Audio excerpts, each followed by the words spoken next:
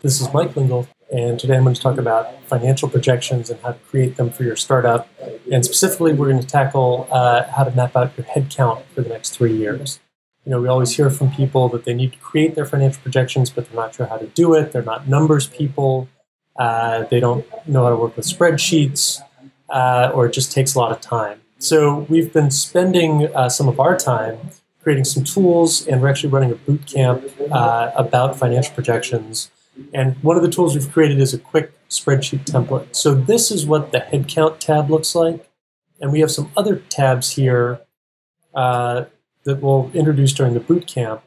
But the Start Here tab is a quick way to jump in and see your assumptions. So you can change anything in blue. You can see all 3 years are mapped out. And it's very easy to change these numbers. And it generates a pitch deck slide. So that's the next tab, and you can just copy and paste this right into your pitch deck. Every time you update the model, you can change these assumptions.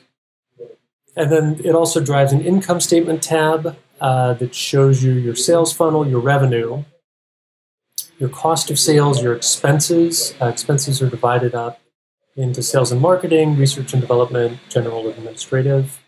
And then gives you an EBITDA, and you can even include CapEx if you're doing any kind of hardware company.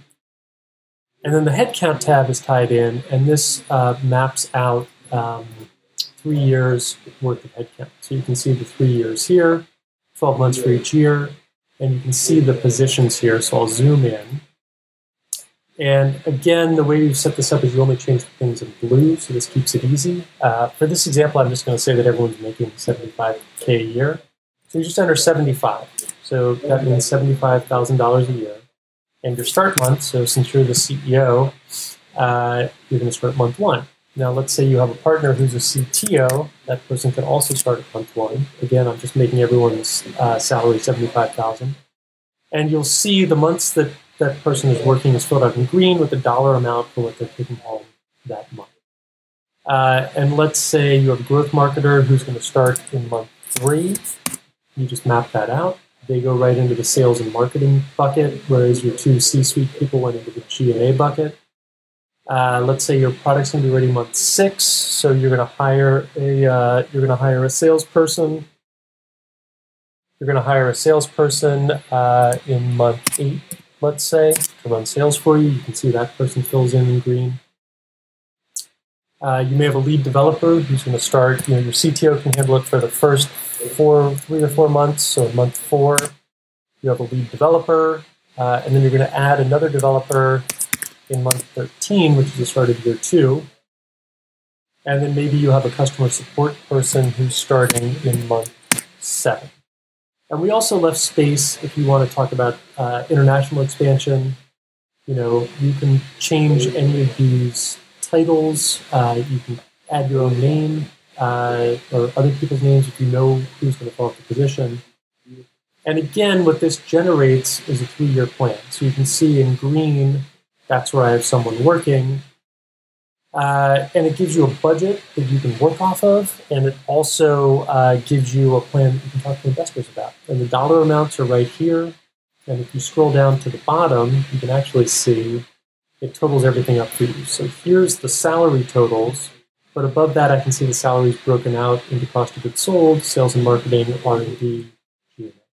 Same thing for the headcount. You can see I have, in the case of a software as a service company, customer support would be cost of sales or cost of goods sold. So that's my support person. Here's my salesperson. Here's my 2 marketing people. And here's my 2 founders. So it gets broken out, tallied into headcount, and then you can track revenue per employee.